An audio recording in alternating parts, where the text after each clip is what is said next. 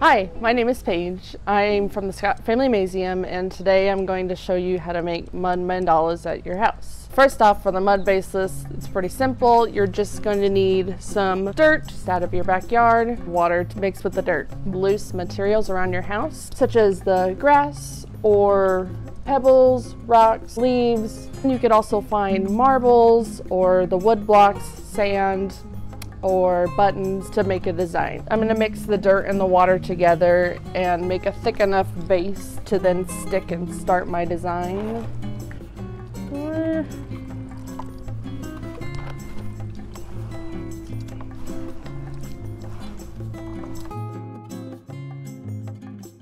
You will also need a big tray or sheets to work with this because we want to keep the mud contained in a certain area.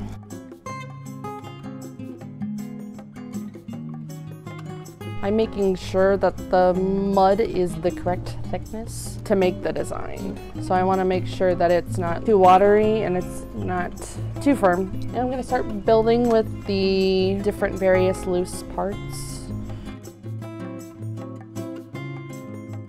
You can make very elaborate design mandalas, or you can make very simple ones like I'm doing. Kids can also explore different textures in this activity. The way that the mud feels, how the rock or marble feels. We would love to see your version of mud mandalas on our social media platforms.